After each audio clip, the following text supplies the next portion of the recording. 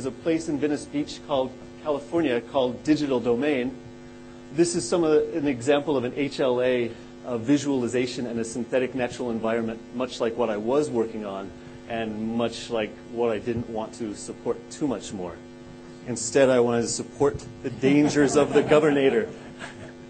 Arnold Schwarzenegger, Terminator. Digital Domain had just finished doing Titanic. I'll tell you a little bit about that. I did not partake in the creation and rendering of Titanic. I just got to use some of the equipment, and that was very, very cool. I did get to participate in some films there. I came in at the end of What Dreams May Come, so I got to experience my first Academy Awards special effects Oscar party. Pretty mind-blowing. Just like the special effects. Got to help turn Terminator 2 into a 3D ride, if you will, at Universal Studios, T2 3D. That was very, very cool. Lots of very cool stuff. But today we're talking about the very cool hardware, the very cool software, the very cool things you can do with it. These happen to be representative of the silicon graphics beasts that we had at Digital Domain. The SGI, we had challenges that had 28 CPUs, Onyx stations, Monster Reality nodes, and they're not cheap. SGIs are not something that you used to have in your home. Some of you these days may, and that's such a nice treat. But back then, you couldn't really afford to have those around. And when they started considering for Titanic the amount of rendering and processing power they would need if using entirely SGIs, they realized that, like Titanic, it wouldn't quite work.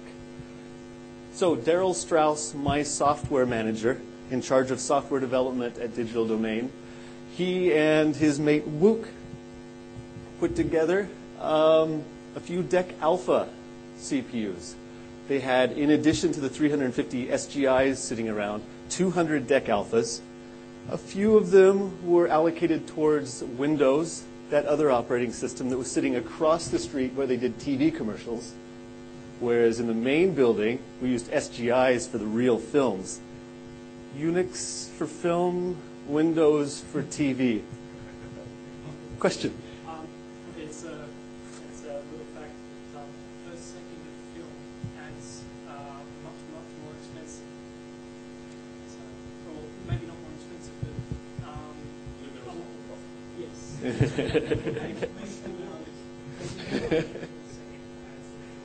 The ads in films are much more expensive. Yep. I realize I think time is already halfway through. So I'll that's Daryl Strauss right there. And that is a sneak peek into the render farm that he put together. Okay. 105 DEC Alphas running 433 megahertz CPUs each. Whopping 433 megahertz. And back up a page just to remind you the rest of all this. 100 megabits per second. We did have a hippie network in there, so there were some pretty fast connections. But that's a lot of machines and 5 terabytes of disk space. At the time, that was a lot of disk space. Now you can get terabytes in Dick Smith. It's just carry terabytes around in your pocket. There were lots of issues that Daryl and Wook ran into in putting together this render farm, and I won't go into all of them. In fact, I won't go into much, except just to leave a couple quotes that talk about how they couldn't have done it without open source. Contrary to common sense, to build the best secret proprietary software, because in Hollywood, every particular effect is secret. It's all proprietary. Digital Domain was brought in for their liquid metal to do so many music videos, Busta Rhymes, Janet Jackson. People wanted that liquid metal look. When the Terminator melted away and came back, that's what they wanted. So it's not an open source effects system, but the need to have an open source technology behind it was very understood. So you need to have an open source platform underneath it.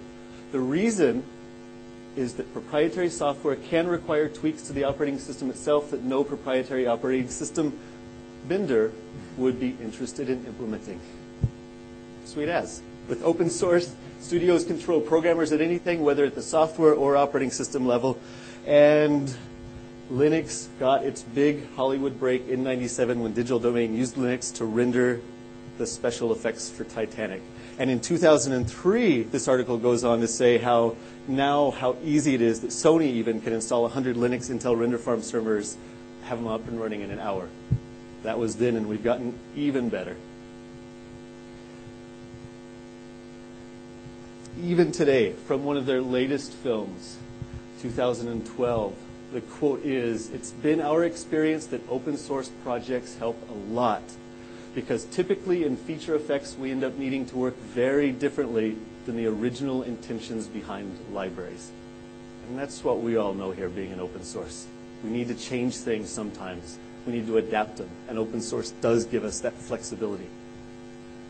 Well, somehow there was a turn. Somehow I ended up from doing space and science fiction movies such as Supernova to actually working on science. And that was a treat as well. Inspired by some of the cluster work at Digital Domain and some of the render farming that we got to do. And question?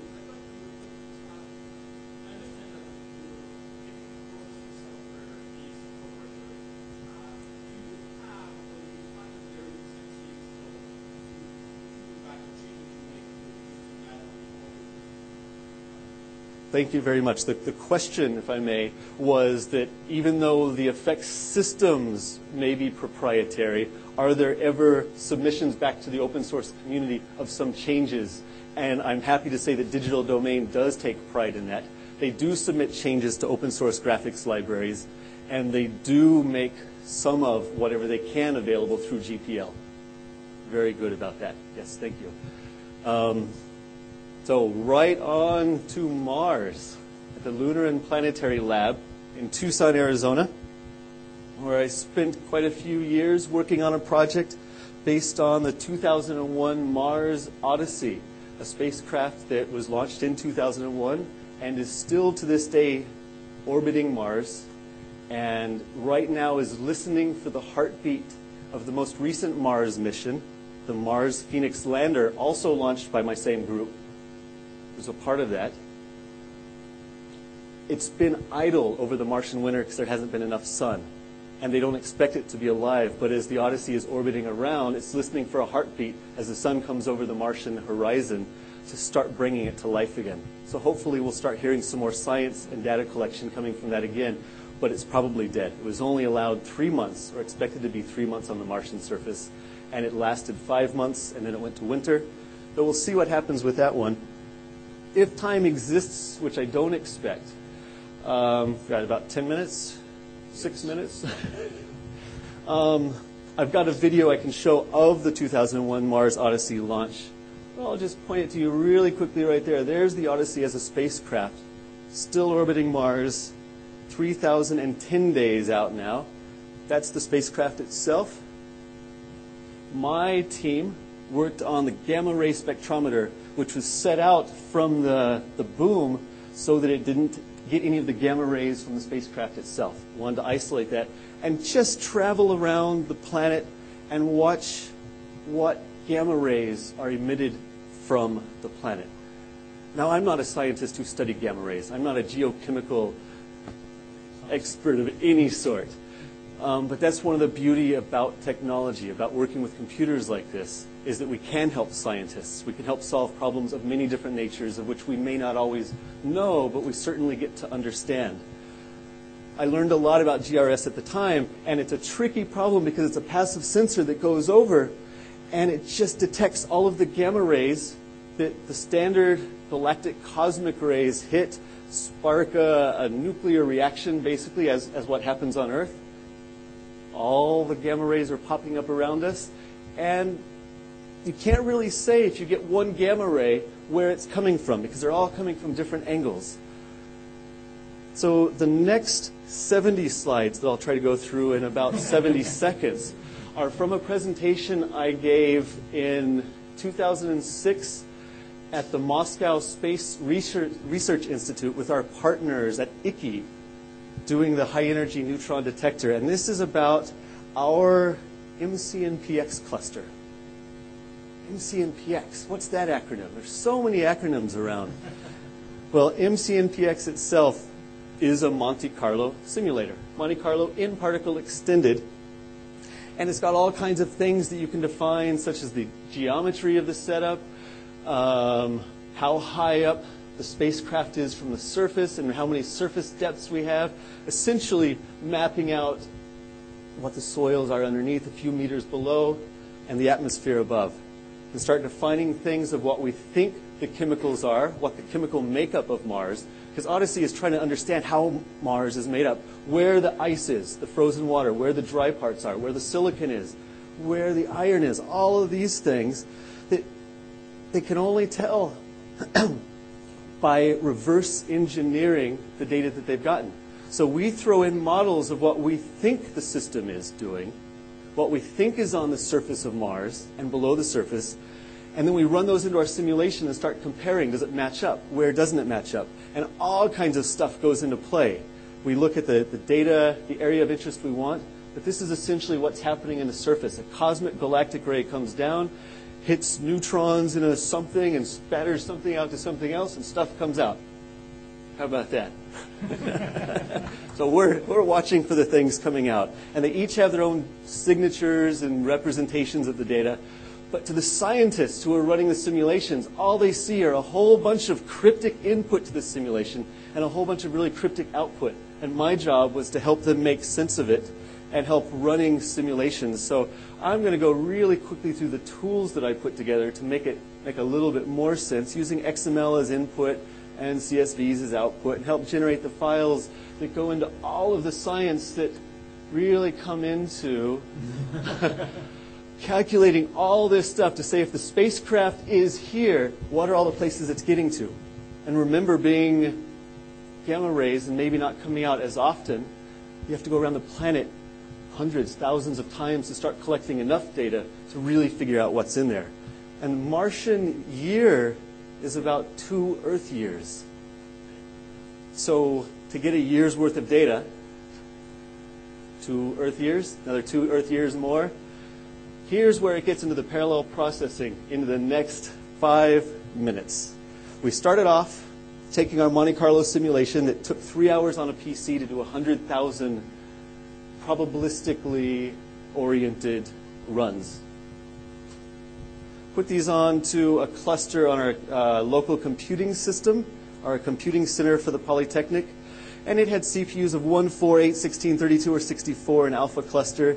But we ran into all kinds of problems with it. Essentially, each person was only allowed one job at a time, and it would kill the jobs after 24 hours, but we sometimes had batches of 5 weeks that we wanted to run, so how to put these into a system like there.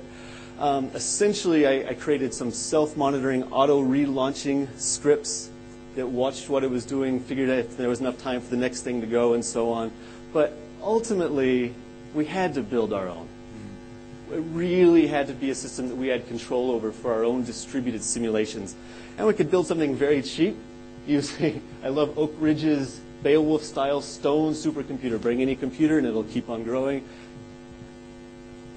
What we did, instead of going with either of those, was put out a bid, had another company that we said, we want 32 CPUs, basically, and we want them all powered by Linux. Who can do it?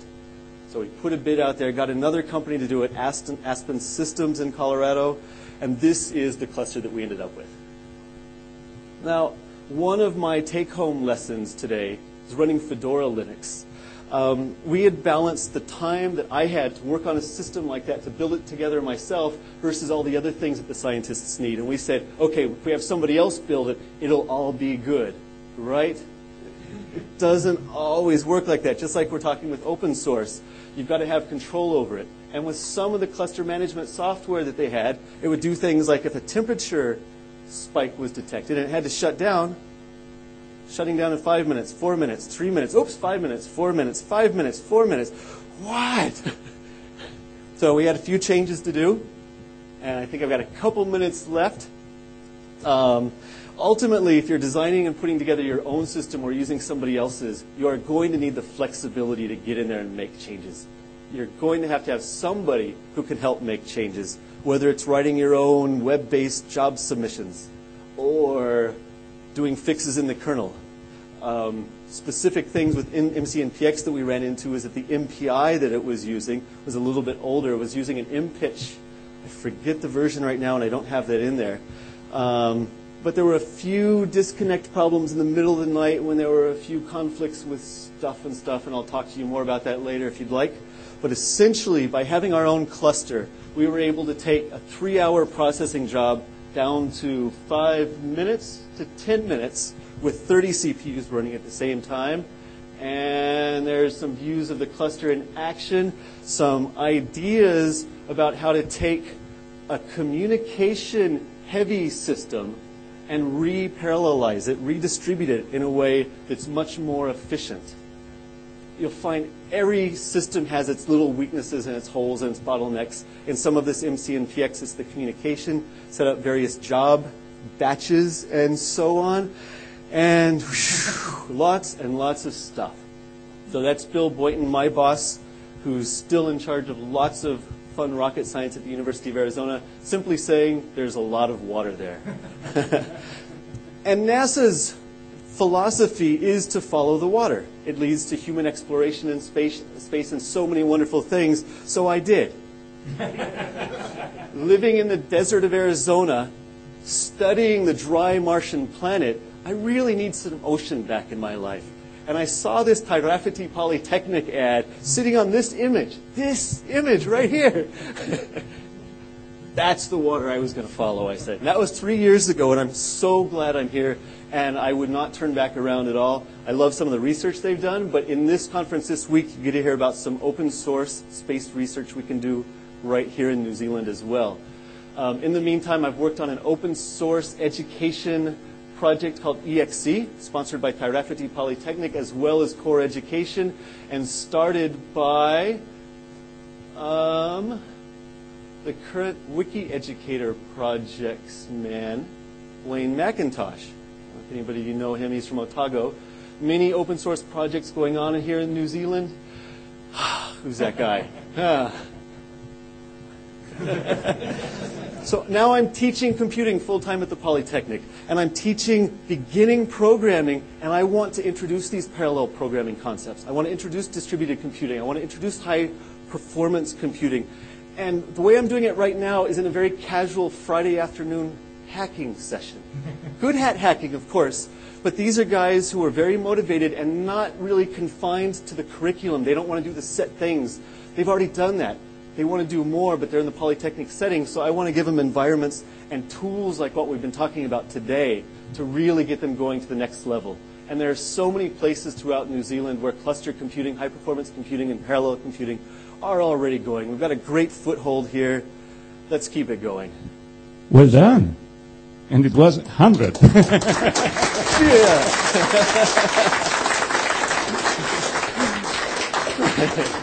Well, I met Remo about, 6 months ago, but I never figured out that you were a showman, too. Any questions, gentlemen? Ladies, people, computers? Yep. No questions. Well done, Remo. Thank you very much. Thank you all.